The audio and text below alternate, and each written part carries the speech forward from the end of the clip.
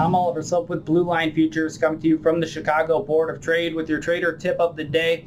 And we're looking at technicals. There's a lot of technical indicators to choose from these days, but one of the more popular ones that we like to look at, and you probably have heard of as well, is the RSI, or the Relative Strength Index. And this typically indicates whether something is oversold or overbought. If something is oversold, RSI typically has a reading below 30.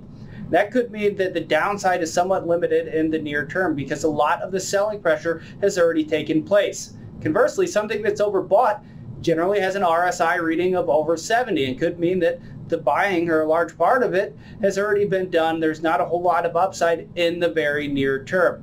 Now, with that said, you're going to want to take that with a grain of salt. As the old market saying goes, the market can remain irrational longer than you can remain solvent. So although we like to look at the RSI as a good indication as to whether something is oversold or overbought, you're going to want to manage your risk appropriately and use some other technical indicators as well as a fundamental backdrop to devise a proper strategy. This has been Oliver Sloup with Blue Line Futures with your trader tip of the day.